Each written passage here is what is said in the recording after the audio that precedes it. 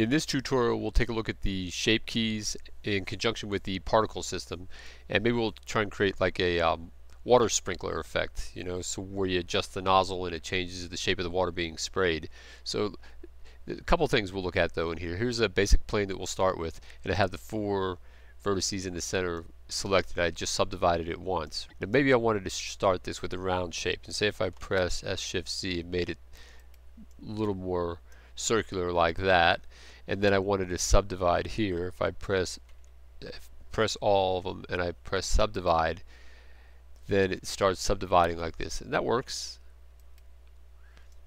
But now let's compare that though to taking this object back down to a square. I'll go over here and get the multi-resolution modifier, which I like to use, and I'll subdivide it a couple times like this, and apply it. Come over here and I'll look at it, and now let's subdivide. And notice there's some differences as far as the way the subdivision plays, the way the mesh is laid out. Alright, so I'm going to stick with this for starters. And you can try either way, but they both have some advantages, okay? So in here, this will be my first basic shape, so I'm going to go over here to the button right here with the little triangle on it here, Object Data, and for the shape keys, that'll be my basic shape, or my base shape. They call it the basis shape. Okay, and I'm going to want to change, maybe this is my nozzle, and it's going to have a particle system coming out of it. We'll make a particle system real quick. Crank up the lifetime a little bit. I like to work out of the local axis, so I'm just going to change this to local axis, knowing Z is in the positive direction. I'll turn the 0 to normal, and I'll just put it up to Z like that, so when I press Alt-A, there's the particles shooting out like that. That'll be our water effect. Okay, now let's go back in to the object data to the shape keys. So that's our first shape that we want to use, so we see which way the water is going. Now let's come in here and change it to another shape. Let's go get another key. Alright, and then I'll go back into edit mode here. I just grab that center vertex. I'll make sure I'm in proportional editing, and maybe I'll make a rounded type nozzle spray. Alright, so I'm going to press GZ and move it up, and then I can use my wheel mouse to control how that wants to go. See, I'm not getting that edge, but maybe I'll get that edge there, and there we go. They have a rounded shape like that.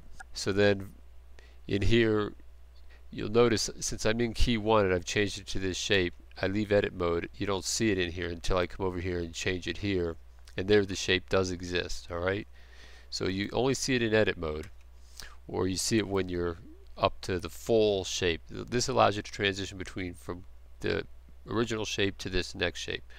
So I'm just going to leave it at 0, and then I'm going to make another key for another shape, and then I'll go back into edit mode, because now here we're pretty much looking at this. When you're even though I'm on key 2, and when I'm at 0, you're basically looking at what the original shape is. Alright, so this time I'm going to make the effect, I'll use this sharp proportional editing, and I'll press G, Z, and we'll see the difference. Oh yeah, that's a nice effect. I like that. Let's see. Okay, that'll be our new nozzle like that, and it should automatically set that shape. We leave edit mode and go check that out. Yep, there it is. Alright, now let's see what the particle system is actually doing here. We'll just use these first couple of shapes. So I press Alt A, and the particles are zooming up like that. Alright, and now if I go to key 1 and I change the shape, let's see what happens.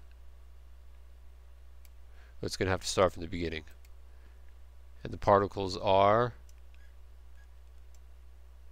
still shooting up. Okay, and there's the reason why. That's now I have to go back and change the particle system. So the Z direction, it's local, right? I've used the local Z, so it's straight shooting up. But now let's go back to the particle system and get out of the local and use the normal, because the normal is vertices normal to the face. Let's go into edit mode, press N over here, come down here, press this box under normal, and you can see which way the normals are pointing. These are vectors. They're basically pointing perpendicular to the face of each one of these faces like this. So that's the direction I want the particles to shoot. So that's why I'll use normal now in this case. And I'll crank it up like that. And then when I leave edit mode, now we can see the normals are going out that way. Okay, so then we'll go back to object data. And I'll go to key, I'll just turn this down to there. I'll go to key 2. I'll turn that up. And now they're shooting out in a different direction. Alright, so just changing between the two. Okay, so we have that running. So now let's go to the shape key editor. We need a new window here. Might as well just keep it going at the same time. And we're going to go to the dope sheet. And then from it within the dope sheet, up here we need the shape key editor, like that. And then on the, we'll go to, say, we'll leave it at the main shape at, we'll stop this for a second. Say at frame 1, I'm just going to set this here. Notice if I just change that like that, it sets keyframes like this. So then I'm going to go to frame 50. I'm going to make a new keyframe. Now I'm going to turn, let's say, this key 2 down, and I'm going to turn key 1 up, and that automatically sets that keyframe. Alright, and then I'm going to go up to frame 100. I'm going to set both of them up. So maybe this one, or maybe a combination of the two. A little bit of that and a little bit of that. Right? So I'm kind of mixing and matching those two together, and there I've set them both. So now I've set my keyframes for that animation. Now let's run it.